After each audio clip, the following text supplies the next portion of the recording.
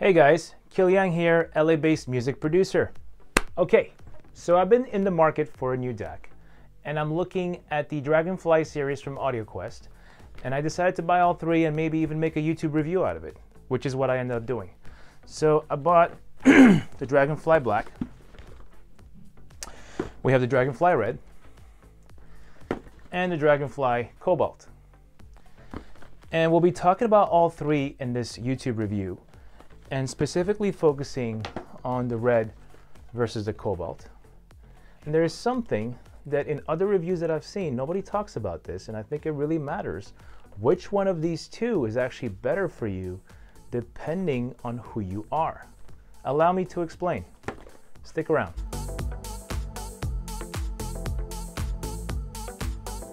Okay, so let's start the review by talking about the Dragonfly Black.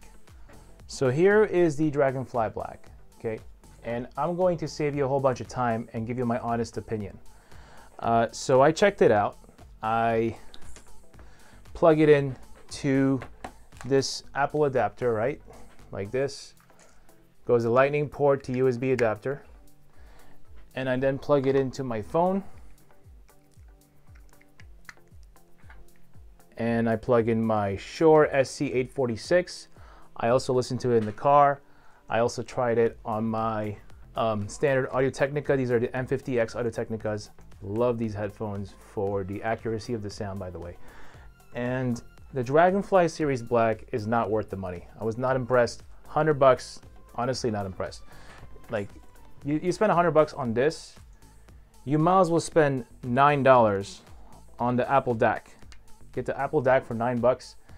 Because the difference between these two is maybe 10%, maybe 15% amplification. And the sound quality, no difference whatsoever in the sound quality. Just no extra added warmth, at least not that I could hear it. I didn't see a difference. So in my opinion, save yourself the 100 bucks and skip this one. It's not worth it. Okay, so now let's talk about the Red and the Cobalt. So the difference between these two here, right? Got the Red and the Cobalt. And I really like both of these, by the way. Really like both of them almost equally.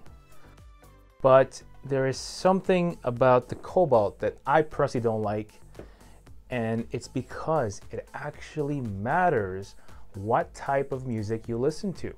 And nobody talks about this. I was really surprised. I saw all these YouTube reviews on the Red versus the Cobalt and how the Cobalt is better because it has a revised chip in there and it has the slow roll-off filter, which is supposed to smooth the sound and give you better stage presence and better sound staging.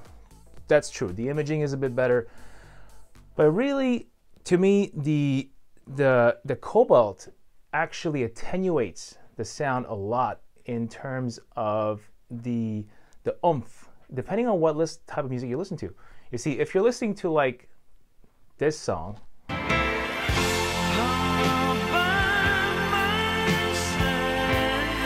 versus if you're listening to like something like this, I'm losing it. You know, it's a big difference. And you know,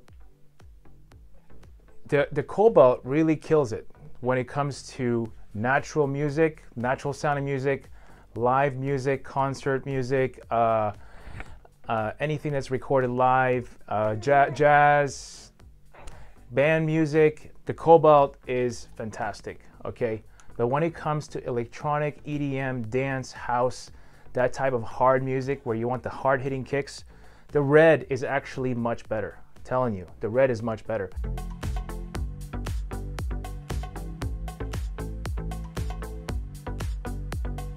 So in conclusion, for 100 bucks, the Dragonfly Black DAC is not worth it. It is a very marginal improvement from running your headphones stock. However, the Dragonfly Red for 200 bucks and the Cobalt for 300 bucks are both excellent DACs that bring a massive difference in the volume output of the sound. They will both give you a thicker, fuller, amplified sound with noticeably stronger bass, brighter and clearer mids and highs, with a lot more detail in the highs. Something to note here, The clarity of the mids and highs to me sounded the same between the Red and the Cobalt.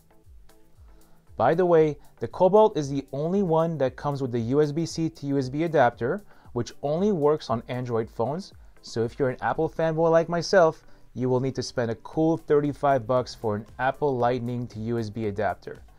There's also a $20 one which you can just use the Lightning to USB adapter, but I recommend this one so you can have pass-through power so you can juice up your phone while listening to music.